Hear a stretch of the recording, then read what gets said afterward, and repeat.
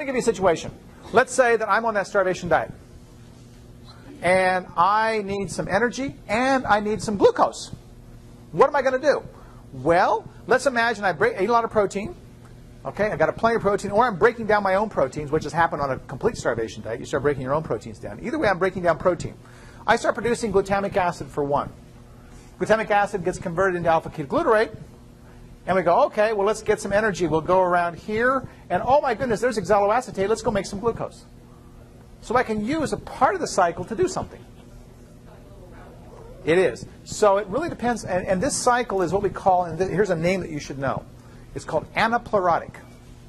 A-N-A-P-L-E-R-O-T-I-C. Anaplerotic means literally to fill up. What does that mean? It means that if the cell needs some of these intermediates for something else, it's going to take them and use them. If I need to make glucose, this is a great way to get it right over here. What if I have a lot of amino acids sitting around? Well, they could enter in here. So it can give, it can take.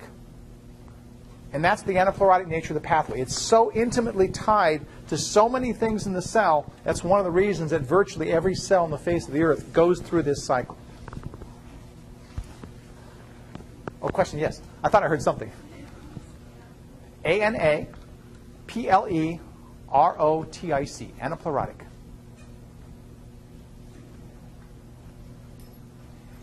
Yes? Literally, it means to fill up. Okay? But anaplerotic is used to mean that there's interactions with a lot of pathways. If you want to think about it that way, that's the way. I don't really have a good definition for it other than to fill up.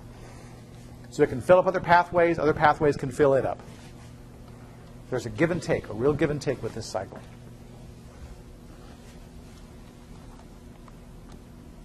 Okay. Let's see. Table, what's that? No, don't worry about that. Energetics. I'm sure you'd love to memorize that, wouldn't you? No, we're not going to go through that. Role in catabolism. Okay. Well, this very complicated figure is telling you what I just told you in simple terms. It's showing you how some of the things can come in and be used. Here's some amino acids that come in and be used. So many amino acids can form intermediates in the cycle. Here are other amino acids coming in over here. So look at this. You've got proline, arginine, glutamine, and histidine, all of which can come in through these directions here. No, you're not going to memorize this. All right. Acetyl-CoA coming from these amino acids up here also comes from fats and fatty acids not shown there. Here's all these amino acids feeding in over here. So most of the amino acids can feed in through this pathway. Here's carbohydrates coming in. Here's amino acids coming in. And here's lipids in the form of fats and fatty acids coming in. Okay? So very intimately tied to metabolism of many, many things inside of the cell. That's if we are breaking all of those things down. Similarly, we can use some of these intermediates to make things. So we use, for example, alpha-ketoglutarate to make glutamate. We use oxaloacetate to make, well, actually, that's kind of a dumb figure. It's showing it coming into here when, in fact, the important thing is what's going out. It's going out as glucose. All right? This guy is used, as I said, to make heme. This guy is used to make nucleotides. It's not shown on here. So these things are important intermediates in making other things as well. And cells will take and use them as they need. Glutamate itself can go to a lot of other things. The nitrogen in glutamine is used for many, many things, and we'll see how that plays in a cycle called the urea cycle later. Yes?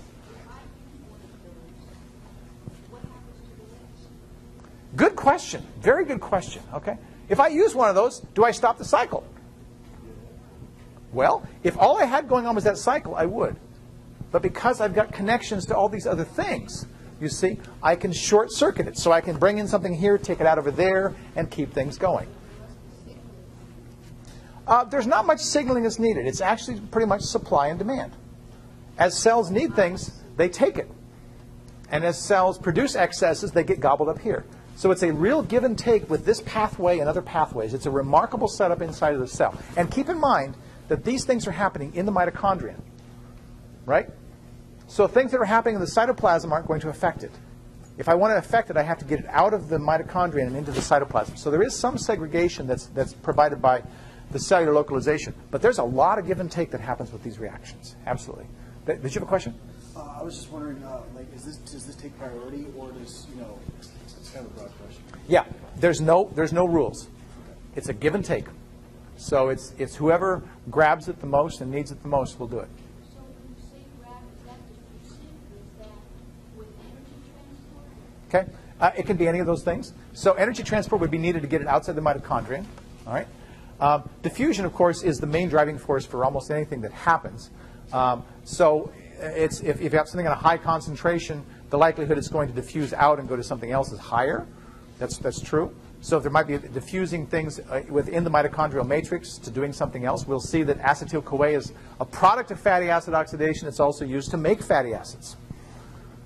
So if we have a lot of acetyl-CoA accumulating inside of the mitochondria because perhaps the citric acid cycle isn't running, because you're not exercising, then what happens is acetyl-CoA gets dumped out of the mitochondria and into the cytoplasm where the fatty acids are made. Okay? So you guys are really interested. You guys are interested in this. So we'll talk about fat metabolism and so forth after the exam. But the links of this pathway to all the other processes in the cell are remarkable. If you understand the links of these pathways to the other processes in the cell, I can tell you that you'll know more than my advanced classes know. It's very, very cool stuff. Because you can learn the role of exercise in your life. You can learn why you breathe heavily when you exercise. You already know why you get hot when you exercise. Okay? You can learn how you can change things in your diet to actually, because of the pathways that you know. All right? So that's why I think metabolism is a very, very cool thing to understand. On that happy note, I'm going to shut up and let you guys be. So I will see you on Friday. Don't forget, we have an exam in here. The matrix with the liquid that you said digests all but one enzyme, is that... I didn't tell you which enzyme, but I'll tell you right now. The enzyme that is embedded in the membrane is succinyl dehydrogenase. Okay. The one that has FAD. Is that in here? Yeah. It's Okay. the one that uses FAD. Oh, right here. I got it. All right. Okay? Thank you. You bet.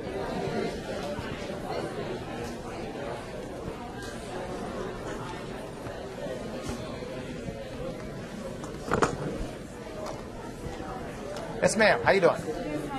Fine. What's up?